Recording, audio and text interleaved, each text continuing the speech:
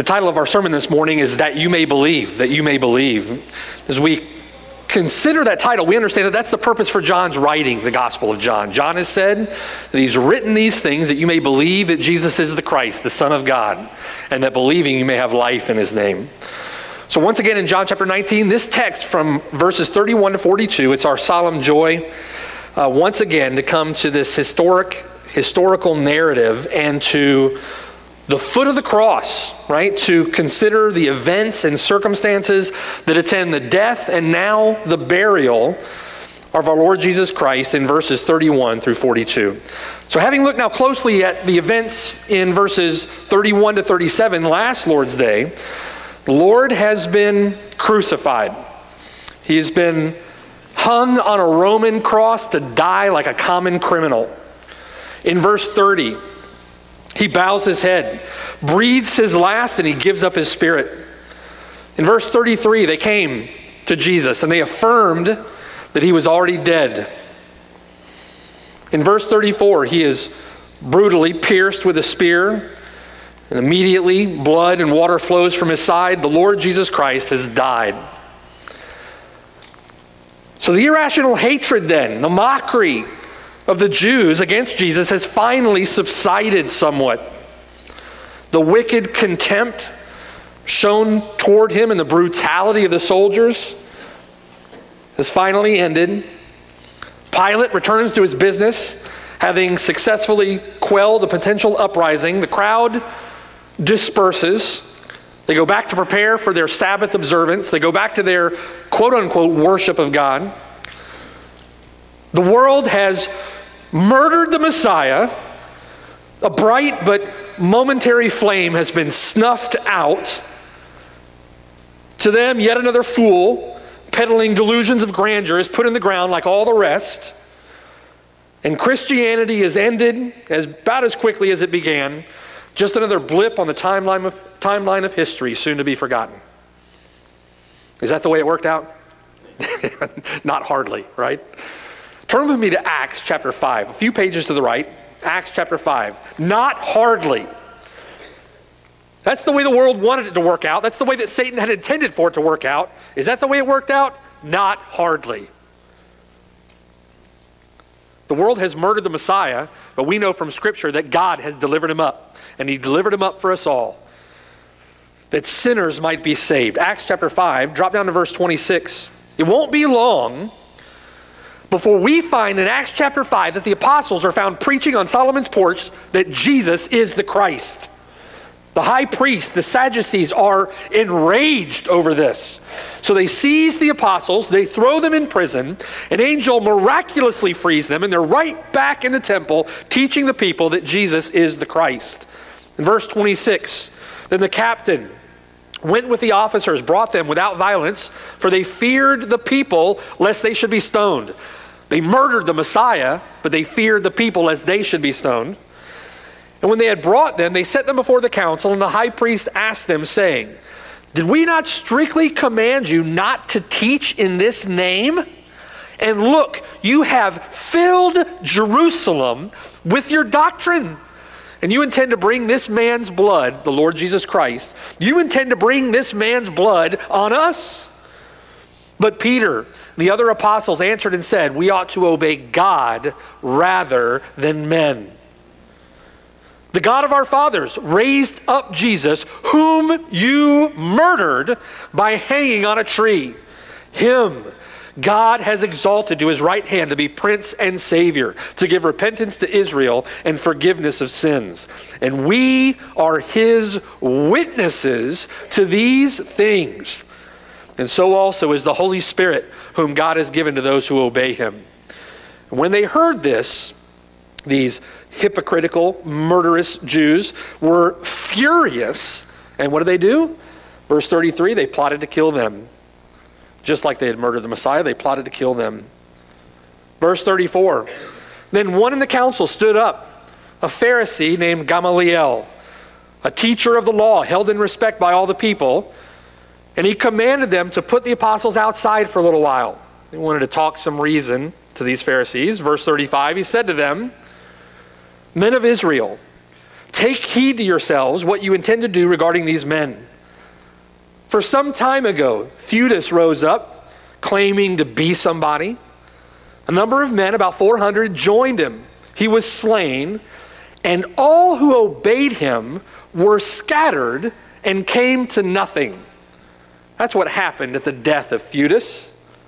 Verse 37, after this man, Judas of Galilee rose up in the days of the census, and Judas drew away many people after him. He also perished. And what happened when Judas perished?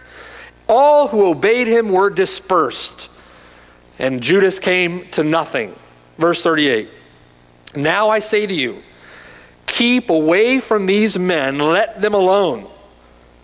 Jesus Christ is dead, right? Keep away from these men. Leave them alone. For if this plan or this work is of men, it will come to nothing. But if it is of God, you cannot overthrow it, lest you even be found to fight against God. Now, Gamaliel was right. If that were of men, it would have come to nothing. If that were all that it was, if Jesus Christ was a mere man, he would have died on the tree, they would have put him in the ground, and that would have been it. It would have been over. But this plan, this work, the perfect life of Christ, the perfect death of Christ, the perfect bodily resurrection of Christ is of God, and man cannot overthrow it. Look at verse 40. They agreed with him. And when they had called for the apostles and beaten them, they commanded they should not speak in the name of Jesus, and they let them go. So they departed from the presence of the council, rejoicing. I'm struck by that every time I read it, right? They departed from the presence of the council, rejoicing that they were counted worthy to suffer shame for his name. And daily in the temple, and in every house, notice the emphasis, right?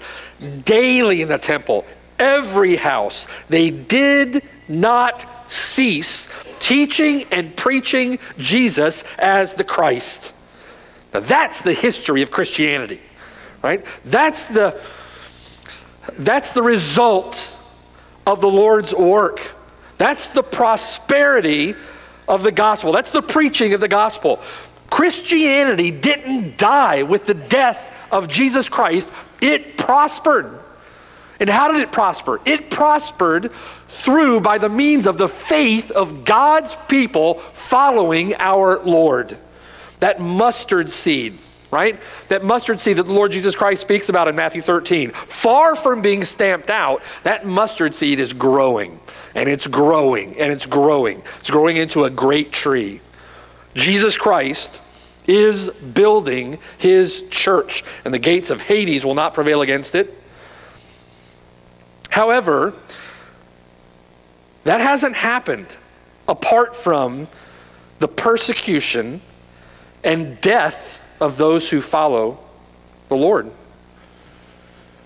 The blood of the martyrs is the seed of the church. Soon after this event in Acts chapter 5, Stephen, the first to die after Christ as a martyr, stoned to death in Acts chapter 7 for preaching the gospel. Peter, crucified upside down for his faith. John died in exile for the faith. Andrew, crucified for the faith. Matthew was flayed for the faith. Paul, beheaded for the faith. James, stoned and clubbed. The list goes on and on and on, and it carries on and on and on to this day. So far from being over, right? Far from being over at the death of Christ on the cross, the irrational hatred and the mockery continues. To the present day, the wicked contempt and brutality that we saw in those soldiers continues. Get used to it. Chalk it up. That's the way it's going to be, right? The world's antagonism towards Christ, towards Christians, hasn't subsided. In fact, it grows worse and grows worse and grows worse. Now, all of that is directed at the Lord's people. At Revelation 17, at the end, the whore of Babylon is described as drunk with the blood of the saints. And these are those who have washed their robes and made them white in the blood of the Lamb. Turn with me to John chapter 15. John chapter 15. The Lord has told us this beforehand. And through this, the Lord wants to bolster our faith for the mission that lies before us. A new generation of torchbearers for Christ. A new generation of witnesses for Christ. Look at John chapter 15 and look beginning at verse 18. The Lord says there, if the world hates you, you know that it hated me before it hated you. If you were of this world, the world would love its own. Yet because you are not of the world, but because I chose you out of the world, therefore the world hates you. Remember the word that I said to you. A servant is not greater than his master. If they persecuted me, they will also persecute you. If they kept my word, they will keep yours also. But all these things they will do to you for my name's sake, because they do not know him who sent me. Now this is important for disciples of Christ to understand. It's important for us to understand this. This is the Lord's teaching to us. Why? We need faith. We need faith if we are to persevere through persecution. You must exercise faith to persevere. He tells us ahead of time what's going to happen so that when it comes to pass, we will trust in him. Look at chapter 16 at verse 1. These things I have spoken to you. Why? Why? That you should not be made to stumble. They're going to put you out of the synagogues. Yes, the time is coming that whoever kills you will think that he offers God service. And these things they will do to you because they have not known the Father nor me. But listen, verse 4. These things I have told you so that when the time comes, you may remember that I told you of them. Have you noticed often in the scripture that many times a prophecy is obscure until its fulfillment when it becomes crystal clear, right? You look back at a prophecy, it may have been obscure to those people at that particular time, but then you see its fulfillment and that prophecy becomes crystal clear. And it has the impact, the effect of building our faith and trust in the Lord Jesus Christ. That's exactly what's going on here with the disciples in John chapter 15, John chapter 16. And now, in light of the cross, we see these things even more clearly. We're to see the fulfillment. We're to see the truth of what the Lord Jesus Christ has said. We're to connect what happens to that fulfillment, right? We're to connect our circumstances to the fulfillment of what the Lord Jesus Christ has said, and then we are to exercise faith in light of that glorious truth and follow him in faith. You see? We're to follow him in faith, exercise faith. Speaking to the disciples about going back to the Father by means of his own death, Jesus says in John chapter 14, verse 29, and now I have told you before it comes, so that when it does come to pass, you may believe. You may believe. Now, believe what exactly? Believe what? Just some historical facts? You know? Believe that God can predict the future. Is that what we're to believe? Certainly we're to believe historical facts. Certainly we believe that God can predict the future. But we are to believe Christ. We're to believe his person. We're to believe his work. We're to believe his commandments. We're to believe his mission. We're to believe what he has called us to do. And we're to believe that he is with us, lo, even to the end of the age. We're to believe Christ. We're to believe him. Like our brothers and sisters who went before us, who went to the stake for their faith. We're to believe him like that. We're to trust him when he warns of judgment. We're to fear him when he warns of apostasy. We're to obey him when he gives commands. We're to look forward to the hope of his coming because he has said he is coming back again. And we're to commit ourselves to preaching the gospel, believing what he has told us. What he has described is going to happen. And there are many today in professed Christianity who have no interest in preaching the gospel. Right? right? They'd rather sit at home with a book, maybe listen to a sermon or two on the road. They call themselves Christians because they get together in a nice gathering on a Sunday morning with a bunch of people they superficially know, and they pretend to worship. But what is the Lord Jesus Christ calling us to? He's calling us to follow him. We are to be disciples of the Lord Jesus Christ, learning followers of the Lord Jesus Christ, following him in what he did, preaching the gospel.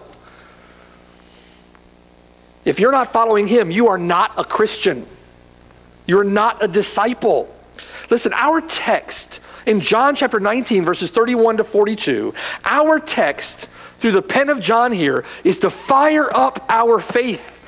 These are things that God has said would come to pass. We see them now as having come to pass. Jesus Christ is the fulfillment of these things, and now we are to follow him. Right? We are to follow him. We are to believe in him, put our faith in him, and follow him. At this time, at the cross in the first century, when all must have appeared to the disciples to have been lost, right? Their hopes dashed, expectations unfulfilled. Their Messiah is dead. At that time and through these events, the Lord builds and supercharges our faith by pointing us back to the fact that this is exactly what God said would happen. This is exactly what the Lord Jesus Christ said would have happened. And not just so that we would be in awe and in wonder over the fact that God can perfectly predict the future, but to reinforce our faith in the God that sovereignly controls all things and rules and reigns over you and over me. In John chapter 19, verses 31 to 42, John records in his account of the death of Christ here powerful encouragements to faith. Powerful encouragements to faith. And listen, faith is something you exercise. It's not just a set of facts that you believe in. Certainly it's that. But faith is something that you exercise. If you believe that Jesus is the Christ, you believe that he is the Son of God, then you believe that he died to save sinners. And you believe what he says about the preaching of that gospel to the lost. And you believe that he will save sinners to himself, that he's expanding his kingdom on this earth, that his church will be built. The gates of Hades will not prevail against it. His kingdom will come to fruition. Jesus Christ will come back. He will set up his kingdom on earth. You believe those things, and you're about that business. You're about that work. He died in fulfillment of thousands of years of Scripture. He affirmed that he is the Son of God. He has been raised from the dead. He is coming back again, and we're to follow him.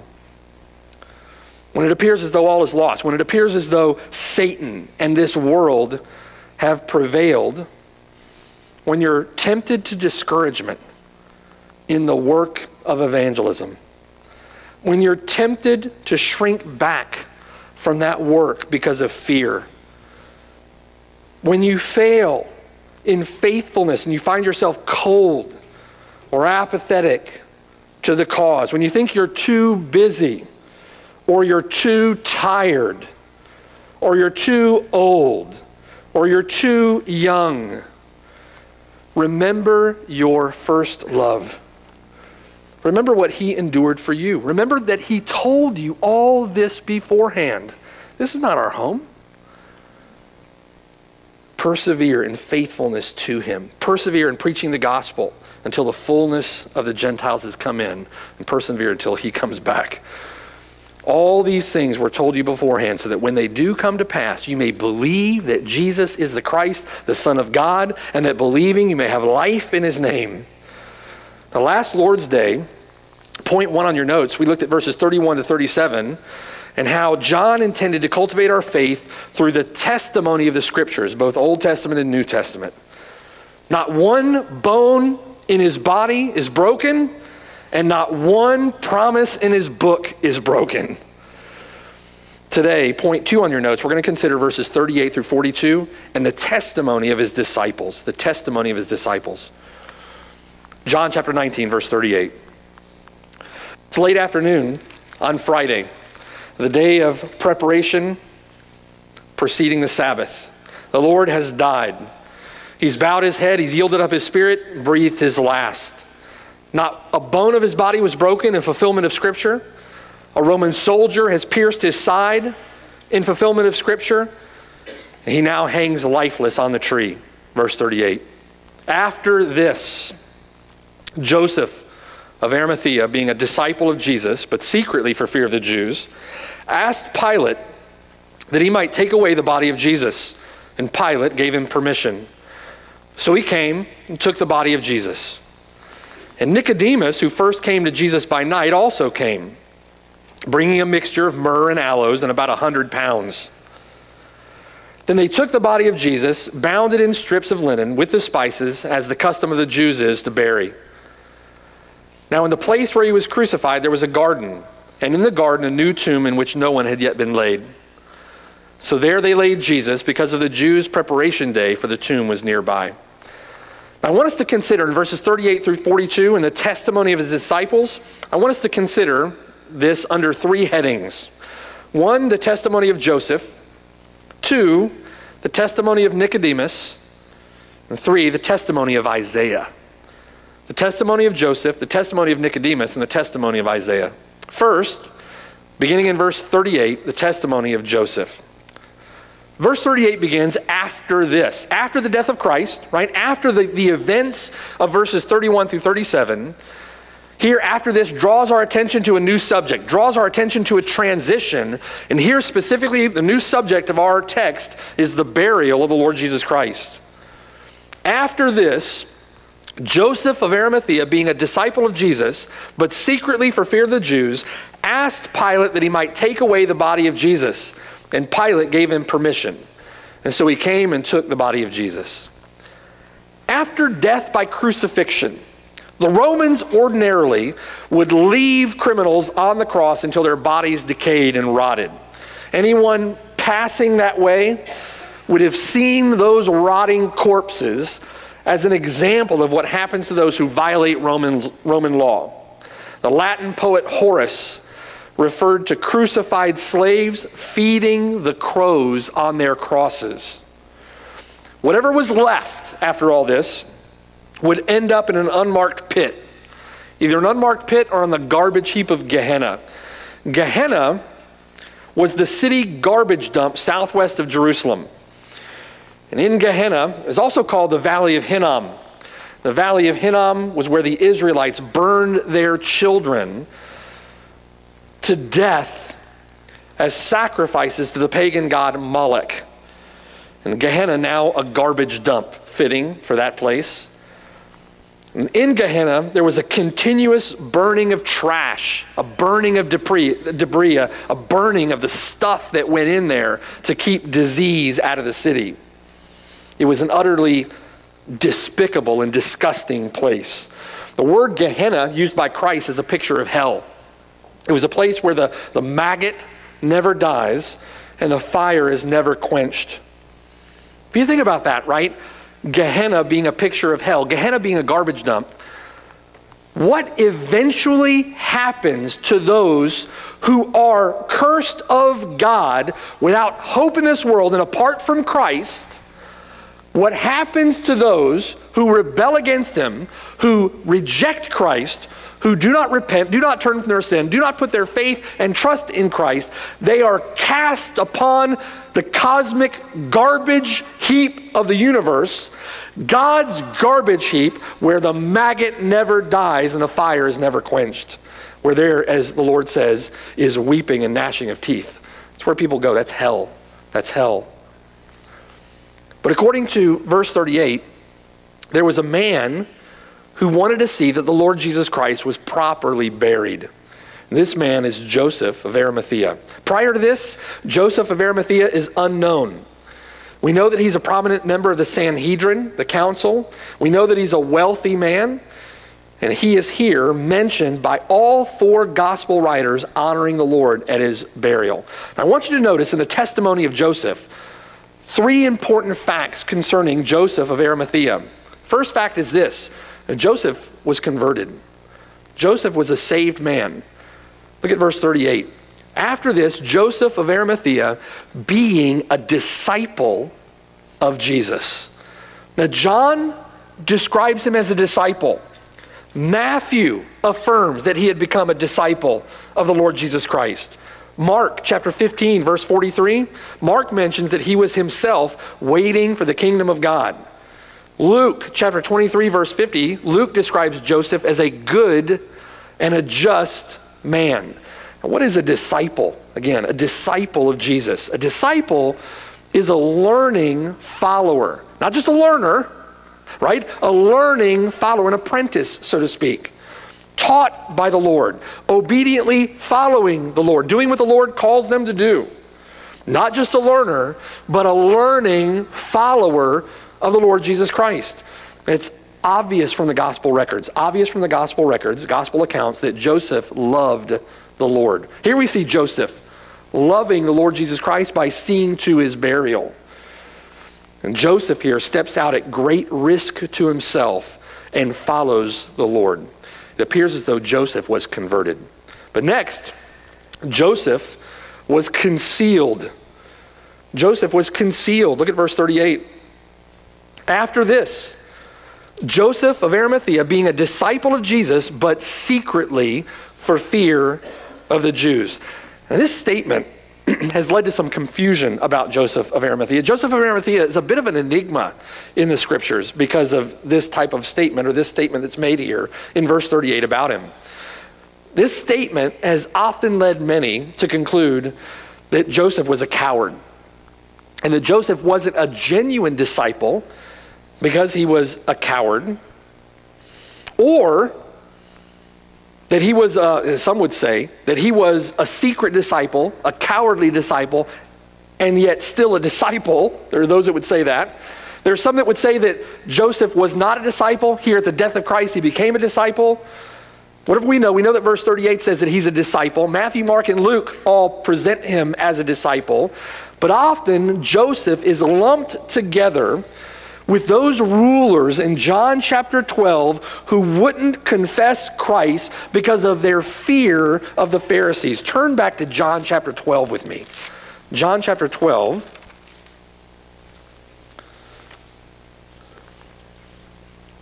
And look with me beginning at verse 42. This is John chapter 12, verse 42. Now we know, here's one thing we know. There's no such thing as a secret disciple. When we're talking about genuine faith, a genuine disciple, there is no such thing as a secret, genuine disciple. A genuine disciple is a witness for Christ. The righteous are as bold as a lion. John chapter 12, look at verse 42. Nevertheless, even among the rulers, many believed in him, but because of the Pharisees, they did not confess him. Right? If you confess with your mouth and believe in your heart, right, that Jesus is the Christ, they did not confess him lest they should be put out of the synagogue. Now why? Verse 43. Because they loved the praise of men more than the praise of God. These aren't disciples of the Lord Jesus Christ. Now it says in verse 42, they believed in him. But it says in verse 43, the condition of their heart. They loved the praise of men more than the praise of God. Now this type of believer was introduced to us back in John chapter 2. Turn back to John chapter 2 with me. And we've seen this, if you've been with us, as we've been walking verse by verse by verse through the Gospel of John, you've seen these so-called believers throughout the Gospel. Look at John chapter 2, verse 23. When the Lord was in Jerusalem at the Passover during the feast, it says there, verse 23, many believed in his name when they saw the signs which he did. But Jesus did not commit himself to them because he knew all men and had no need that anyone should testify of man, for he knew what was in man. Many believed in him because of the signs that they saw. We see that throughout the gospel, right? In John chapter 6, many followed the Lord Jesus Christ because of the signs that he did. He fed them in John chapter 6. Many multitudes followed after him. But at the teaching of the Lord Jesus Christ, many of them, John chapter 6, turned and followed him no more. Were they disciples of the Lord Jesus Christ? No. No. Although it says they believed in him, they weren't genuine disciples. They did not follow him. John chapter 12, same statement. Many believed in him, but because of the Pharisees, they didn't confess him because they feared them. They were cowardly, so-called disciples. They loved the praise of men more than the praise of God, and many want to lump Joseph of Arimathea in with this group of rulers and deceived disciples. This group of rulers and these false professing believers. Revelation chapter 21, verse 8. John would write later of this: the cowardly, unbelieving, abominable, murderers, sexually immoral, sorcerers, idolaters, and all liars shall have their part in the lake which burns with fire and brimstone, which is the second death. Look at the company of cowards, unbelievers, abominable, murderers, sexually immoral, sorcerers, idolaters, and liars. That list headed by cowards. We are to fear God more than fear man. Amen? Those who put their faith and trust in the Lord Jesus Christ, it is the essence of faith to fear God. It's the essence of our faith to trust him, so that when we follow him, we fear God more than we fear man. Right? Didn't Peter say, we ought to obey God rather than obey man? That fear which keeps you from obedience to the Lord is a sinful fear. That's a fear that esteems men more than esteems God. It's a fear that needs to be repented of. Calls for your repentance. Now all this, right, doesn't seem to fit with what we see in the gospel regarding Joseph. It just doesn't fit together. To lump him in with that group doesn't seem characteristic here at all of Joseph. The Greek verbal in verse 38 that's translated secretly is actually a passive participle. Now follow with me on this. It's translated as an adverb here in the English. It's actually a passive participle. That passive means that Joseph was being concealed. It means that Joseph was being concealed. He was protected. He was hidden until this point. Now maybe hidden by others, hidden by God until this very time and for this very purpose, where he would attend to the burial of the Lord Jesus Christ. As we'll see, Joseph in doing this fulfills Scripture, but nevertheless Joseph was being concealed for fear of the Jews. Now there's fear associated there. It's possible that Joseph had taken a stand for Christ, and likely he and others thought that now his life was in danger. We know that God hid Elijah, right? In 1 Kings 17, God hid Paul. Jesus hid himself on occasion. It's possible here that God hid Joseph. Whatever the case, Joseph now is concealed no longer. Whatever fear had once prompted his concealment, Joseph has been struck by the Lord's death. Looking on him who was pierced, Joseph has been struck by the Lord's death, and Joseph now steps out boldly, out of the darkness, so to speak, and Joseph takes action. Joseph was converted, Joseph was concealed, but Joseph was courageous. Joseph was courageous. Joseph doesn't appear here to be a coward at all. Having looked on him whom they pierced, Joseph casts off caution at this point in the gospel, and in verse 38, Joseph of Arimathea, being a disciple of Jesus, goes to Pilate. He goes to Pilate and asks Pilate that he might take away the body of Jesus. Mark chapter 15, verse 43, describes Joseph as coming and taking courage there, if you have the New King James. And that word for courage means boldly. It means boldly. Joseph, coming boldly with boldness, went into Pilate and asked for the body of Jesus. Luke chapter 23, verse 51, Luke adds that Joseph was a council member and that Joseph had not consented to the decision of the Jews and to their deed. If you remember when we were in John chapter 18, we were looking at the mock trial of the Lord Jesus Christ. That mock trial, it says there that all consented to his death. Here, John chapter 19, we see that Joseph of Arimathea did not consent to his death. It would likely mean that Joseph wasn't even present, that he abstained from that whole thing, and maybe for fear of the Jews, out of concern for his own life. But Joseph here is described as one who took a stand for the Lord Jesus Christ and had not consented to the decision of the Jews and to their deed. In other words, Joseph, a member of the Sanhedrin, had taken a stand for Christ during his trial, refused to cast his vote with the others to judge Christ guilty, rejected their plot to have him killed. He did not consent. He wouldn't go along. He stood firm for the sake of Christ. Joseph doesn't appear to be cowardly. Verse 38 then ends with the fact that Pilate gave him permission. So Joseph came and he took the body of Jesus Christ. That's the testimony of Joseph. Next in verse 39, we see the testimony of Nicodemus. The testimony of Nicodemus. Verse 39. Nicodemus, who at first came to Jesus by night, also came, bringing a mixture of myrrh and aloes, about 100 pounds. The fearful circumstances surrounding the ministry, the life, the death of the Lord Jesus Christ are highlighted once again here by John's description of Nicodemus in verse 39 as the one who at first came to Jesus by night. Now, this, of course, is a reference to John chapter 3, where we are first introduced to Nicodemus, and John describes him as a man of the Pharisees and a ruler of the Jews.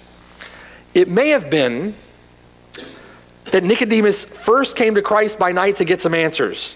He didn't yet fully understand who Christ is. He certainly wasn't ready to take a stand and antagonize his fellow Pharisees.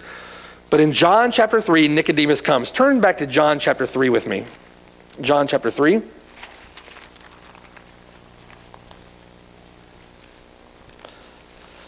Just prior to this, in John chapter 2, we have the text that we just looked at. There were many of those who believed in his name when they saw the signs that he did, and Jesus didn't commit himself to them. And then in chapter 3, verse 1, we see a man now of the Pharisees named Nicodemus who came. He was a ruler of the Jews. In verse 2, this man came to Jesus by night, and he said to him, "Rabbi, we know that you are a teacher come from God, for no one can do these signs that you do unless God is with him." It's likely that Nicodemus, like Joseph, first came without understanding. When we went through the text in John chapter 3, we looked at Joseph's ignorance with respect to who Christ is and what Christ was there to do. So Nicodemus here asking questions, honest questions, wanting to know the truth, and the Lord Jesus Christ instructing. We know that in John chapter 7, verse 50, that Nicodemus's resolve is apparently strengthened, and he takes a stand for Christ in exposing the irrational judgment of the Jews against him. The Jews wanted to kill him in John chapter 7, and Nicodemus stood up for the Lord there. And then we see him here, back in John chapter 19, out from under the cover of night, in the light of day, so to speak, serving Christ at his burial.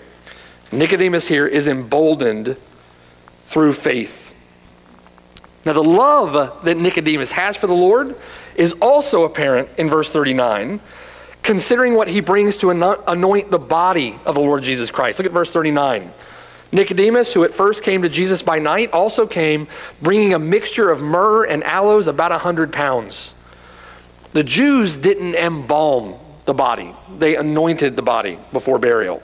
So they wrapped the body in linen, and then as they were wrapping the body in linen, they poured spices on the body, and then as they were wrapping the body in linen, they would pour spices into the linen strips that they wrapped the body with. Here, those spices referred to by John as myrrh and aloes. The intent of the spices, literally, to cover up the stench of the body, the stench of death as the body decayed and rotted in the tomb. However, here, if you consider verse 39, 100 pounds was a massive amount. Roman pounds is about 72, 75 pounds that we're familiar with today, okay? A lot. To give you a reference, Josephus records that when the highly respected leader, Gamaliel, that we were introduced to in Acts 5, when Gamaliel was buried, they anointed his body with 40 pounds of spices. Here, Nicodemus brings 100 pounds of spices. It's an amount that would have been reserved for a king, and justly so, right? Now, incidentally, you don't use that much, that costly of an amount of spices to anoint a body that you intend to steal. You don't use that much to anoint someone in their burial that you believe is going to rise from the dead just a few short days from now. If you're planning a resurrection, trying to plot, make sure that it's going to happen, and you're going to set up that ruse, you're not going to spend that much and anoint the body with that much. Just another little evidence that Jesus Christ died and actually rose from the dead. In verse 39, we have another example here in Nicodemus of a Jewish ruler, a member of the ruling council, the Sanhedrin, motivated by the death of Christ to take a stand and give of both himself and his possessions. Nicodemus went from John chapter 3 of being ignorant about the Lord Jesus Christ, just wanting to know, wanting to understand, wanting to ask questions, through John chapter 7 when we see his resolve strengthening, now to John chapter 19 where Nicodemus is a genuine disciple of the Lord Jesus Christ, boldly coming out of the dark, right, out of the cover of night, so to speak, to serve the Lord at his burial. Verse 40, so then, Joseph of Arimathea and Nicodemus, verse 40, took the body of Jesus. They bound it in strips of linen with the spices, as the custom of the Jews is to bury. Now think with me for a moment about the testimony of these two men. Fearful circumstances for both of them. There's no hiding that. These are fearful circumstances. Jesus Christ has just been crucified. There is severe persecution, and the persecution is growing. Both of these men are members of the ruling Sanhedrin. Both are prominent, well-respected members, leaders of the people. Both Joseph of Arimathea and Nicodemus have status, they have position, they have wealth, they have the respect of the people, they have comfort, they have all the leisures and pleasures that a life of wealth and comfort could provide. Sounds like us, doesn't it? Being a disciple of the Lord Jesus Christ, confessing the Lord Jesus Christ and following him, certainly following him in this way, not only meant the risk of losing their position on the Sanhedrin, but we know from John chapter 9 that it also meant excommunication from temple worship itself. They would risk losing everything by doing this, by following the Lord Jesus Christ, by confessing him. Joseph gives up his own tomb. No small amount. Nicodemus sacrificially gives up his own money, and they both give up whatever fear they once felt, and they boldly stand for the Lord Jesus Christ. Upon the sacrificial death of the Lord Jesus Christ, they come to the point where they openly confess by their actions that nothing matters but Christ. The Sanhedrin certainly would have known that they did this. Certainly they would have known. But they both, Joseph and Nicodemus, at this point, would have both attested that I have been crucified with Christ, and it is no longer I who live, but Christ lives in me. And the life which I now live in the flesh, I live by faith in him right? The Son of God who loved me and gave himself for me. It's no longer I who live. They risk everything. They may have thought to themselves, right, at the death of Christ, I love the Lord Jesus Christ. I've come to believe that he is the Messiah. I've come to believe that he is the Son of God. No one other than the Son of God could do what this man has done. How can I serve him? I know what I'll do. I've got a tomb just off the hill. I know what I'll do. I'll go to Pilate. The only other ones there were the women and John. They would have likely had no influence on Pilate with respect to that. But Joseph of Arimathea could. And so what did he do? He did. He took action. And Joseph of Arimathea went to Pilate. What can I do? What can I do? I can give my money and I can buy 100 pounds of spices and anoint the body of the Lord Jesus Christ. To give him an honorable burial, to show my love for him. It's like Mary, right? Taking the costly ointment and breaking the alabaster jar and pouring out all that she had saved, pouring all that out on the Lord Jesus Christ to anoint him for his death. And here Nicodemus doing the same thing. Boldly standing for the Lord. Consider the sacrifice, right? Consider the sacrifice of Christ. And then consider your sacrifice. That's what Joseph of Arimathea did. That's what Nicodemus did. Jesus Christ died on the tree. And Joseph, Nicodemus, thinking to themselves, what can I do? What can I do? I want to serve the Lord. I love the Lord. What can I do? What can I do? If your job is keeping you from Christ, then your job isn't worth keeping. If that so-called friend is hindering you from giving everything to follow him, then that so-called friend isn't worth keeping.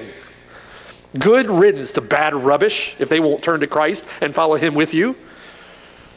If your mother, if your father, if your brother, if your sister, if your boss, your cousin, your BFF, your spouse, if any of them stand in your way, who are you going to love more? Who are you going to love more? After all that we know of the testimony of these two men, right? After all that we know of what Christ endured for sinners, are you willing with them and with our brothers and sisters throughout history, are you willing to stare down whatever fear you face and be a bold witness for Christ?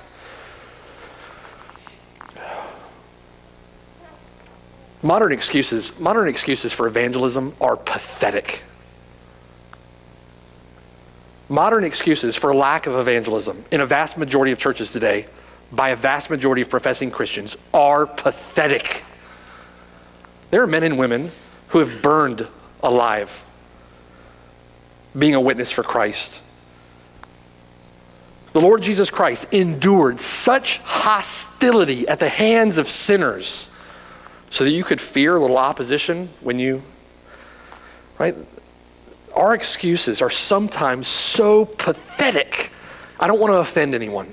I don't want to offend. All I can do really is just pray for them. Certainly pray for them. That's the most important thing you can do. But then open your mouth in obedience to Christ. Share the gospel. Preach the gospel. You know, I need to become their friend first. I need to work on them for a year and then earn the right to preach the gospel to them. Listen, that's nothing but a cowardly fear of man. Capitulating to our culture, capitulating to weakness in our own fallen hearts. That's nothing but a cowardly fear of man. You may have been fearful once. You may be fearful now.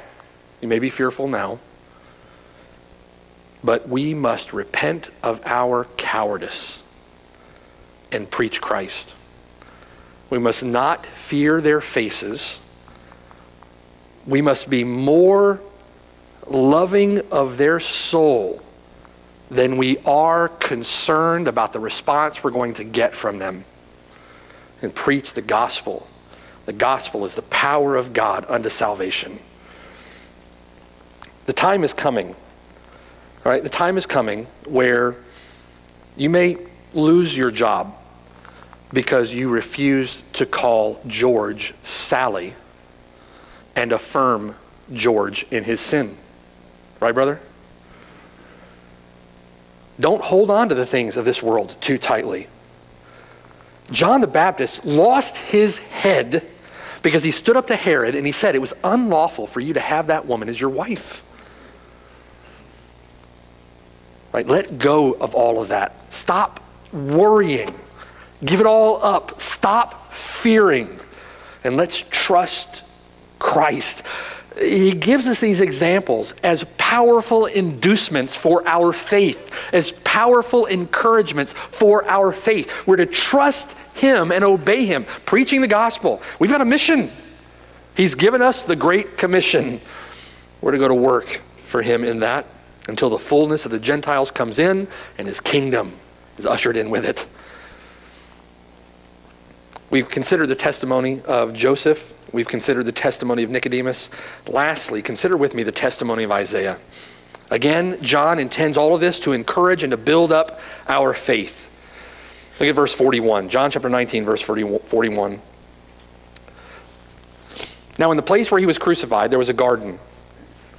And in the garden, a new tomb in which no one had yet been laid. So there, they laid Jesus because of the Jews' preparation day, for the tomb was nearby. Now in verse 41, the place where he was crucified is of course Golgotha, the place of the skull. We know that Golgotha was not only the place where Jesus was crucified, but Golgotha was also the place where many criminals were crucified. In fact, Jesus himself crucified between two criminals. In immediate proximity to where criminals were crucified was the place where those same criminals were ultimately buried. And John records that it was in a garden on the hill. John describes in verse 41 the tomb as new, that no one had yet been laid at that tomb. And it recalls to mind the work of the priest in Leviticus chapter 6. You want to look at that on your own? Leviticus chapter 6, verse 11. The priest would carry the ashes of the burnt offering outside the camp to a clean place. And here was a tomb outside the camp in which no one had yet been laid. Tomb was clean. Tomb was unused. It was pure. And it would remain that way. It would remain that way because according to the scriptures, the Lord Jesus' body, his flesh, will not see corruption. Now we know from Matthew chapter 27, verse 60, that this tomb, this garden tomb, near the place of execution, belonged to Joseph himself. It belonged to Joseph of Arimathea. According to verse 42, divine fulfillment, at work in the fulfillment of Scripture, divine providence, and all of that meant to encourage our faith. This is God at work in the fulfillment of Scripture, even in the death and the details around the burial of the Lord Jesus Christ, all meant to encourage our faith. God's providence, verse 42, had ensured that a rich man owned a tomb nearby the place of execution, so that in the 3 hours that existed between the time that the Lord Jesus Christ died and the evening of the Sabbath, when the day would turn and the Sabbath would be upon them, in that period of time, the Lord's body could be anointed and it could be put into the tomb. Verse 42, so there, in fulfillment of Scripture, they laid Jesus because of the Jews' preparation day, for the tomb was nearby. Look with me at Isaiah 53. Isaiah 53.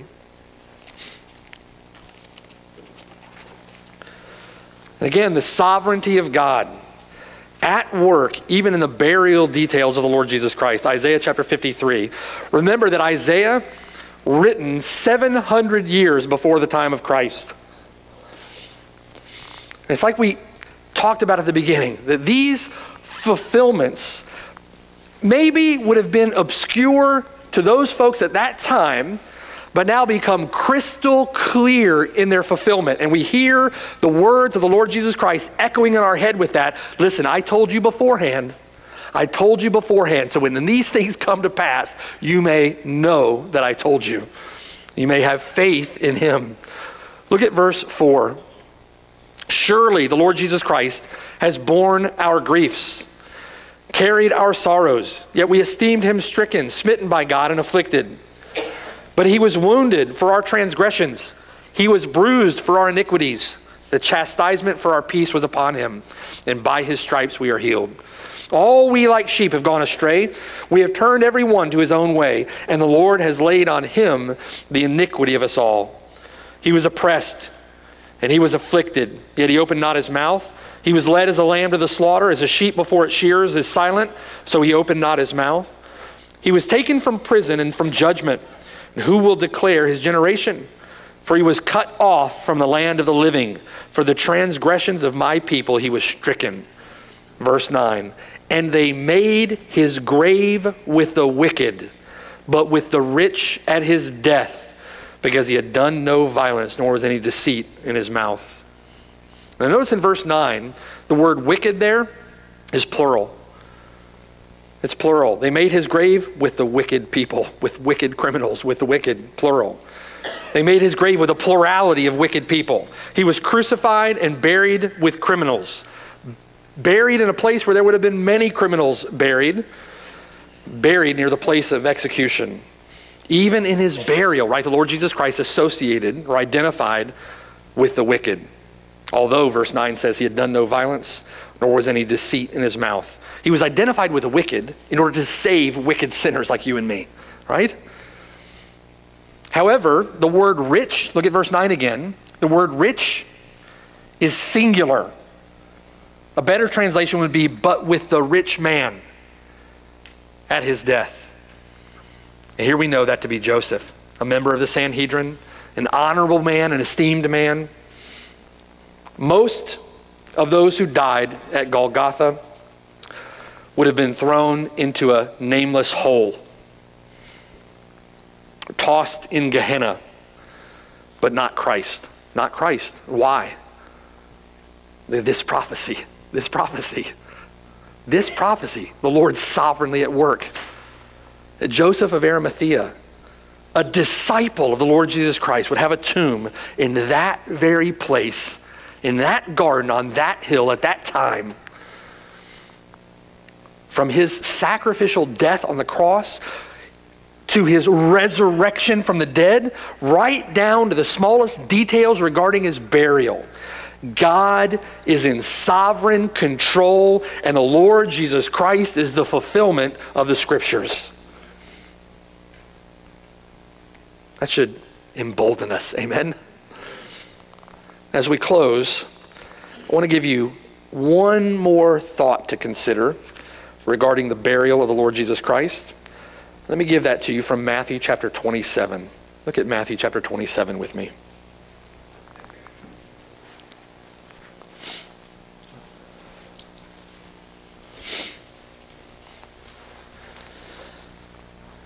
Lord Jesus Christ, having died, now buried. Buried amongst the wicked with a rich man at his death. And now our eyes and our attention turn to his resurrection. Look at Matthew chapter 27 and drop down to verse 62. On the next day, which followed the day of preparation, this is on the Sabbath, right? This is on the Sabbath where these events take place. The chief priests and the Pharisees gathered together to Pilate, saying, verse 63, Sir, we remember while he was still alive how that deceiver said, after 3 days I will rise. Now to the Jews, any part of one day was considered a day, was counted as a day. Therefore, as they understood it, Jesus was buried on Friday, day 1. He was in the tomb all day on Saturday, day 2. He was in the tomb the morning of Sunday, the Lord's Day, day 3. And he rose again on the Lord's Day. The first fruits of all those who would rise again in him. Verse 64. Therefore, understanding that he said these things in verse 63, therefore, verse 64, the command that the tomb be made secure until the third day, lest his disciples come by night and steal him away and say to the people, he has risen from the dead. So the last deception will be worse than the first. Pilate said to them, verse 65, you have a guard, go your way, make it as secure as you know how. And so they went and made the tomb secure, sealing the stone and setting the guard. All for naught. The Lord Jesus Christ rises on the third day. And we look forward to looking at that in John chapter 20, beginning next week. All glory, all honor, majesty, dominion, praise, and blessing be to the one who died for our sins according to the Scriptures. And he was buried and rose again the third day according to the Scriptures. Amen. Amen. Let's take a few moments in silent prayer as we consider the Lord's instruction here from John chapter 19, verses 31 through 42. Let's pray.